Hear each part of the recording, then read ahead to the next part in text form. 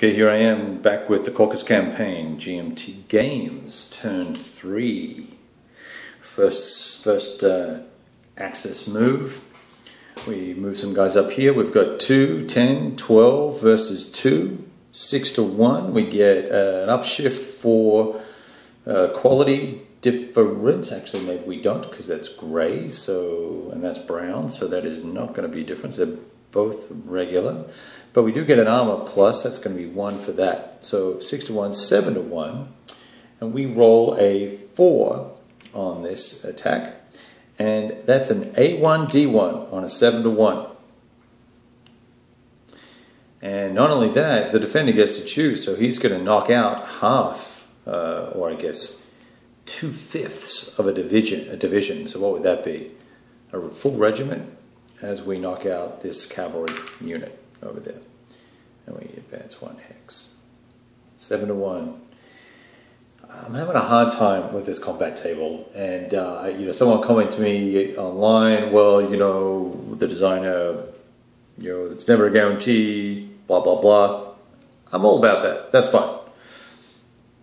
In fact, when you look at a more complex system, or involved system rather, like OCS, you get lots of random changes with efficiency ratings moving attacks up and down the column shifts. So you might have a 10 to 1 attack that could drop back down to a 6 to 1 attack because you don't get surprise or whatever the case may be. But here, we don't have any of those factors. All we have is raw ratings and odds. And we're at, what did I say, 7 to 1? So let's just call it, even if we're at 6 to 1. So in fact, it's 6 to 1. Without the column shifts, I would have been happier taking a D1 result than an A1 D2 result, because I'm attacking 1 unit. So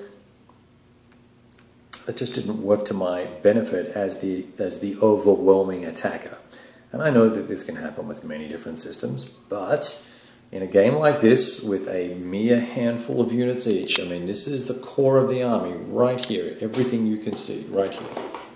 Pretty much, except for 2 divisions to the top left. You can't afford to lose steps. And when you're rolling for replacements, let's see. I need a 5 or a 6. Basically, I need a 5 to pick up a mechanized. So 1 in 6 chance of picking up mechanized. I've lost 3 mech steps because as the defender, A1, D2 or an A1, D1, of course I'm going to take the mech, right? Because the mech change is actually more significant. It's 10, drops down to a 6, so it's a 40% reduction in power. So you're down to a 60% of the strength rating of the... I nearly cheated and put that guy back. Of the division. Anyway, I'll keep playing for a little while. We'll see. I'm not... this game's not doing a whole lot for me. It's cute. And I don't mean it cute in a dismissive manner either. I just... it's just not that interesting.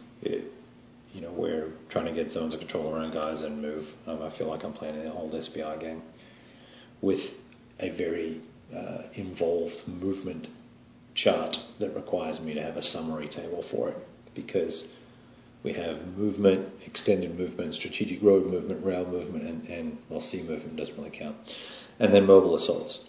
So, and it's all fine. Put it on a little table and it's all done. I downloaded it and printed it off. Someone went to the trouble of working that out. I would actually like to have seen on the tables here a table for supply as well, for the just the various conditions, moving, counting supply out of a swamp, out of a mountain hex versus through a swamp, through a mountain hex.